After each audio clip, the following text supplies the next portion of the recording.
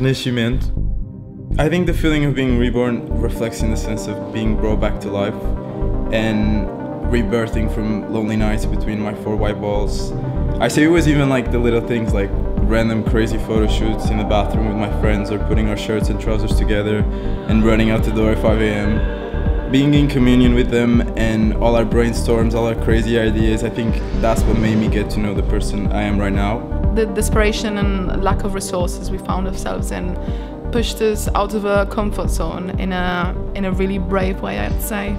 We are all a community here, and the guy upstairs might be a photographer and the guy next door might be a makeup artist. We want to be out there, we want to be part of this community, and we just want to make art for as long as we can.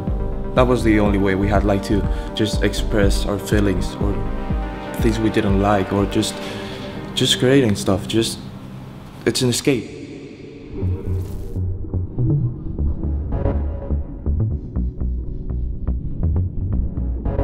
I do feel like there is a big community. I think we inspire each other and influence each other, but we also support each other. I'm not gonna let the pandemic stop me from creating. Whatever the environment is, whatever restrictions are, I'm gonna make the best out of it. I decided that I am not only the artist of my artwork, I'm also an artist of my life.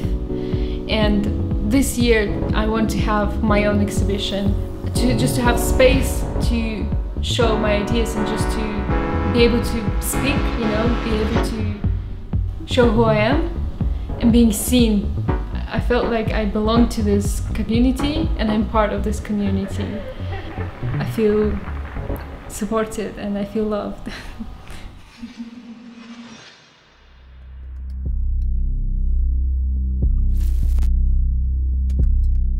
Themeliades.